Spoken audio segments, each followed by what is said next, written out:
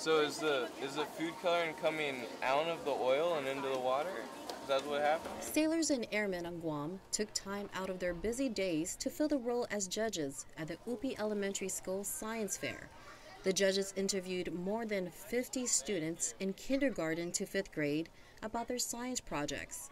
School officials say integrating service members into the event is beneficial to the students. I think it's really good for the kids also, so they can see like different types of careers that are available to them when they're older. So I think it's very good and a good diversity for the kids. For the men in uniform, volunteering at the school served another purpose. Is that what it looked like when you actually found it? No, that's from the video. Oh, I love to work with kids. Kids are pretty much what the future's going to be, so I figured if I can have an impact on it, it makes me feel good about myself at the end of the day. All right, foamy fountain. Is it going to be foamy? All right.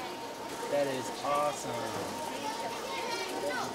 It's a very rewarding experience to see it in a child's eyes that they're actually learning, and to see the light bulb go off that they have an idea and that they think it is, that you think it's great. The interaction is really big, especially here on Guam where there is such a strong military presence, that being able to interact military to the community really shows that we're all here to support each other and, you know, make sure that we're all doing good things for the community. Food coloring dissolving into the water? Yeah. Through the military's community relations program, service members have developed positive partnerships with the various public schools on Guam. For Joint Region Marianas, I am Nicholas-Perez.